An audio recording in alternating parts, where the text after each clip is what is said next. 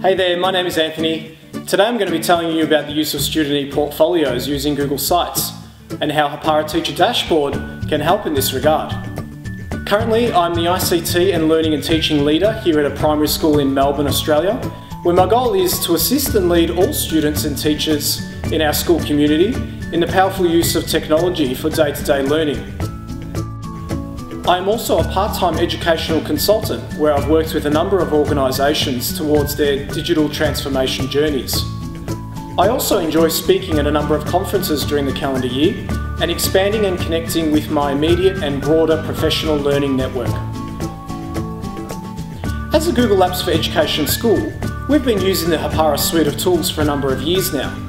Hapara has offered us a lot of benefits for our teachers. However, I think one of the most interesting and powerful features is the ability to deploy Google Sites to each of our students as an e-portfolio solution, and then as a teacher, having access and insight via Teacher Dashboard right at our fingertips. So, why would a district, a school or a teacher want to use e-portfolios with their students? Well, to me, it's all about increasing student agency. If you give an e-portfolio to a student and then you give them the space and time to reflect and develop their metacognitive skills, you'll soon start to notice that they start to think more deeply about their learning. An e-portfolio is also a great way of curating evidence of assessment, whether that might be for learning, as learning, of learning, or however you wish to use it in your teaching and learning cycle. It's a nice way of capturing all of this data. A personal e-portfolio also helps give a sense of identity to students, particularly if they have a level of choice and autonomy over the content that is displayed on the e-portfolio, and they are able to put their own branding and really communicate to the viewer who they are in the school community.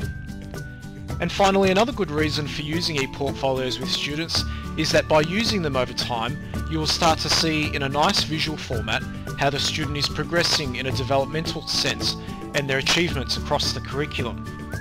So, using Hapara Teacher Dashboard, you can generate these Google Sites for each of your students.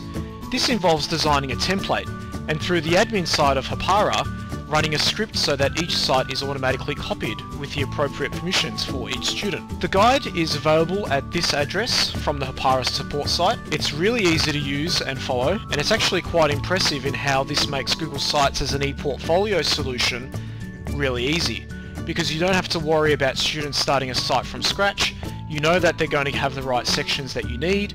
They don't have to manually copy a template and follow instructions, etc. So literally, in the space of an hour, you can have your sites available to your students.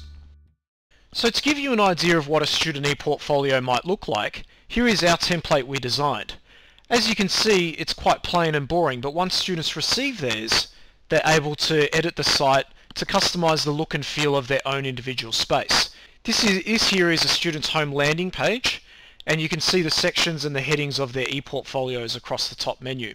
Let me take you through some of these and show you what they look like for different students. So we have an About Me page. This really is a space to tell their story about who they are and what makes them tick, and this part I think is really important in giving that student identity to the wider audience.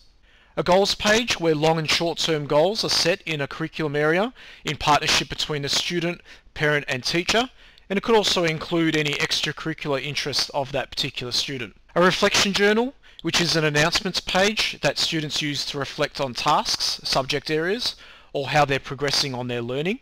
A showcase page where students can display from different curriculum areas the work that they're most proud of, whether that might be a project or a writing sample, or a link to a file or video inside their Google Drive. The viewer can come along and click on these links and open these files directly.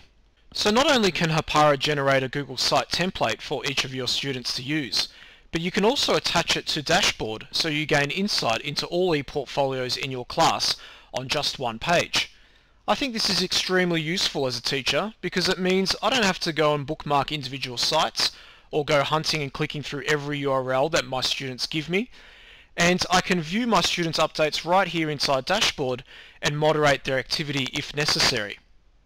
So here is an example of a class, and what you see here are the students' e-portfolios. One of the really nice things about this viewer is that I can see at a glance the name of the page that has been created or edited, and also the time that the event took place. So this is really useful if I've set an expectation with my students that their reflection post is due at a certain time, or if they were to update their goals page, I knew that that would have taken place at a certain time. And if I wanted to jump to a page in question, I simply need to click on any of these links and that page will open up in my browser window. So as you can see at your fingertips, you can gain some very valuable insight and access to your students' e-portfolios if you set them up through Hapara Teacher Dashboard following the user guide. And by giving e-portfolios to your students, you have a lot of opportunities to increase student agency in your classroom. For more information on e-portfolios for personal learning, you can check out my blog. I have a journal article that I wrote on this very topic, and you can check out some of my workshop presentations and materials on e-portfolios within the Google Apps for Education suite. Both of these links can be found in the description section of this video just below. Hope that's been useful for you. Thanks for watching. Bye for now.